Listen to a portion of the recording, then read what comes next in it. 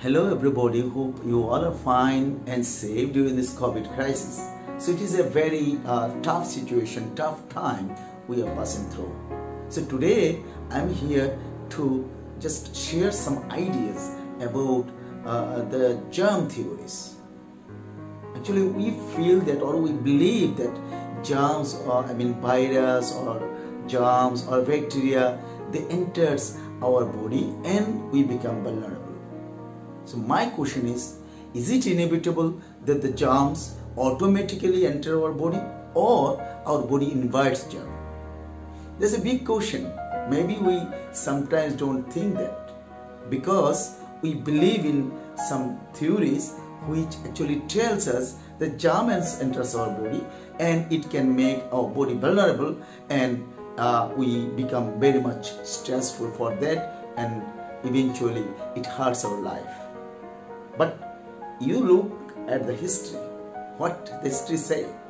So if you look at the germ theory given by Louis Pasteur, he said that germ enters our body, and if you cannot kill the germ, it may be harmful for our body and life eventually.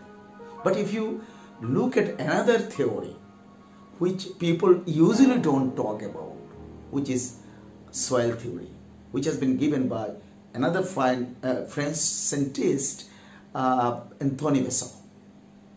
He said germ never enters our body if our body remains in a homeostatic state. So you see, this is a big difference. If we can keep ourselves fit, then germ will not invite. So Anthony Besson said, if we are not in a homeostatic state, if we have a lot of toxins in our body, he said actually that the toxins, these are the disease, these are the sources of the disease, which is called toxemia. So if the body suffers from toxemia, then anytime any germ, bacteria or virus can enter, which together are called pathogens. So any pathogen can enter our body, and then of course the body will be vulnerable. So how we can keep ourselves safe? The first thing is precaution.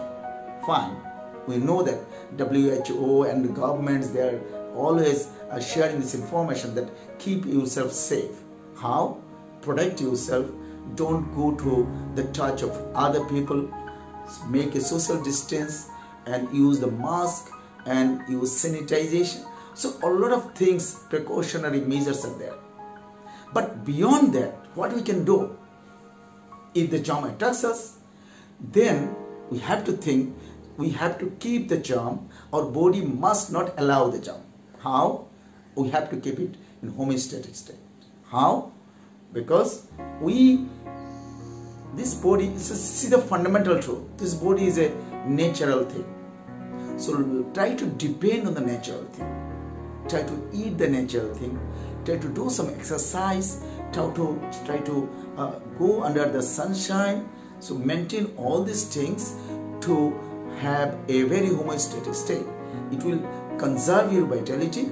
If your vitality is conserved more and more, then your toxemia will be reduced.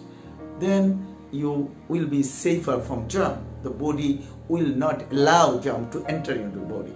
So you can go in both the ways. You can protect yourself, but it is not the ultimate word, ultimate actually measure, because you don't know.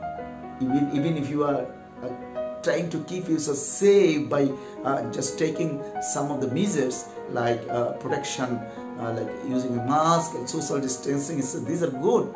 But if the germ eventually comes to your body, or eventually comes nearby you, how your body will protect it? Body itself should protect. So that is what I am talking about. So body must be in homeostatic state. So don't try to eat anything which is not natural. Suppose avoid the processed things. Do some exercise. Sleep on time. Don't take any panic in your head or in your brain. And through this process, you will find that you will be little bit stronger. Your vitality will be a little bit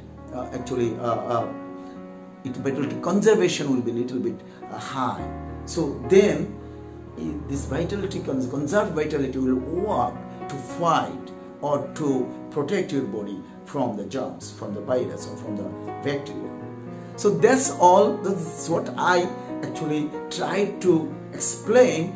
You got the point. That means we will just take some precautions, the external precautions, that's fine, but at the same time, let us try to make our body very much fit. I mean, let us try to put our body in a homeostatic state. That will be the best way. Thank you very much. So maybe very soon I will come up with another video for just sharing some exciting information with you.